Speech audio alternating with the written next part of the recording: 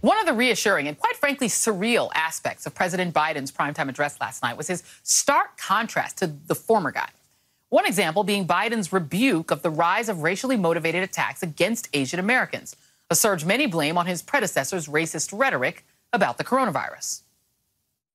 Vicious hate crimes against Asian Americans who've been attacked, harassed, blamed, and scapegoated. At this very moment, so many of them are fellow Americans. They're on the front lines of this pandemic trying to save lives. And still, they're forced to live in fear for their lives just walking down streets in America. It's wrong, it's un-American, and it must stop.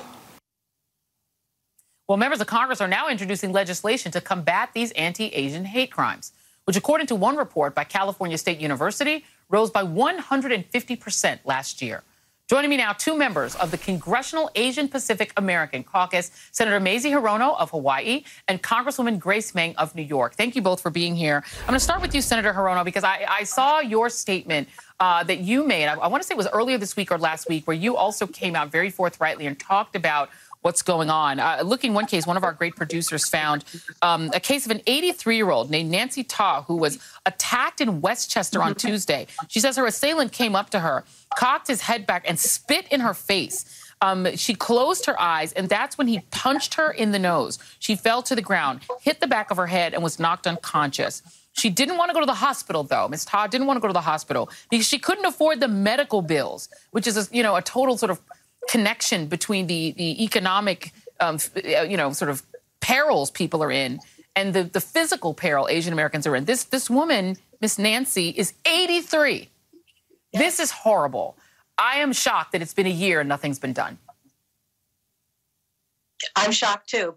And part of why nothing has been done is because we had the previous guy who talked about the China virus and the Kung flu and all that, created an environment where these kinds of vicious attacks can happen. And what a contrast with the new president, President Biden, calling out these kinds of crimes, saying it's wrong, it's un-American, and must stop. And it's great to be on your program with my good friend, Congresswoman Grace Meng, who is a leader on these issues.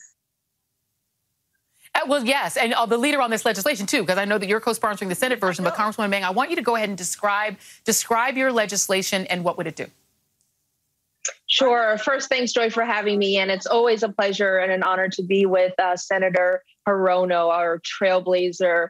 Look, this legislation really would help so many people in our community, and not just Asian Americans, actually, anyone who has ever encountered a hateful incident or a hate crime. It asks for dedicated personnel and resources at the Department of Justice and allows for more cooperation in helping local law enforcement, local community organizations better educate our everyday community members so they understand why it's important to even report these types of incidents.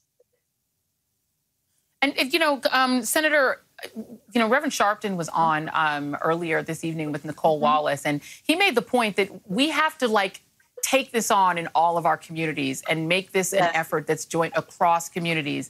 There's some incidences where the attackers are African-American. There are instances where the attackers are white. It can be almost anyone. And so how can we be helpful in other communities that want to be allied with the Asian American community? What things can we do? I was really gratified to hear Al Sharpton. I watched that segment also. And he said, all of us, regardless of our own ethnic backgrounds, we all need to speak out against these kinds of targeting of any group. And so that's what we all have to do. And of course, what's really important is leadership at the top, President Biden calling this out and putting together a process whereby these crimes can be reported. And by the way, there is underreporting because sometimes the police departments don't report a hate crime as a hate crime. And that's why it's important to have somebody designated at the DOJ to review these kinds of crimes so that they can be prevented and prosecuted.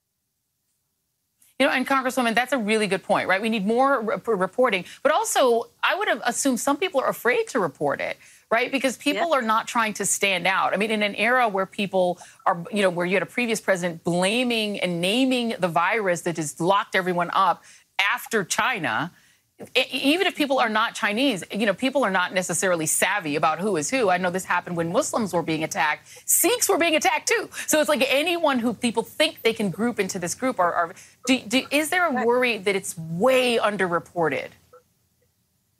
Definitely. We've heard about over 3,000 incidents being reported within the last year, but we likely know that the number of incidents are much higher. And it's not always easy to report, right? If you're a senior citizen, if you have obstacles with the English language, if you're on your way to work, it's just not easy and convenient necessarily to report these incidents. And I also want to piggyback off of what Senator Hirono said earlier and what Reverend Sharpton said. A local Black activist at a rally to speak up for Asian Americans once said that the answer to racism is never more racism. It is solidarity. So we want to make sure that our communities, whether it's Black Lives Matters to violence against Asian Americans, that we are standing up and speaking up for each other. 100%. It's the allyship that's really going to get us through. I have to stick with you for just one moment, Congresswoman, because, of course, there is another story, the story in New York about the governor. There are lots of calls for him to resign. Are you among those who believe that he should resign, or do you think the process should play out that's happening there now, meaning let the legal authorities and the AG investigate?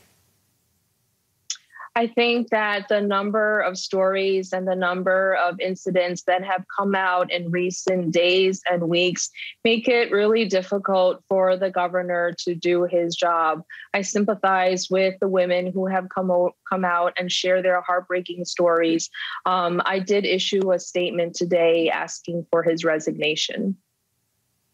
Yeah. And thereby you see the difference between the way Democrats respond to other Democrats who have these kind of issues and the way the other party responded to Trump for 4 years, including a rape allegation. Very different parties, everyone. This is the difference. Senator Mazie Hirono, Congresswoman Grace Meng. I love the sisterhood between you two. I love that you guys were bigging each other up at the beginning. Sisterhood is powerful. Love it. Thank you very much. Appreciate you both.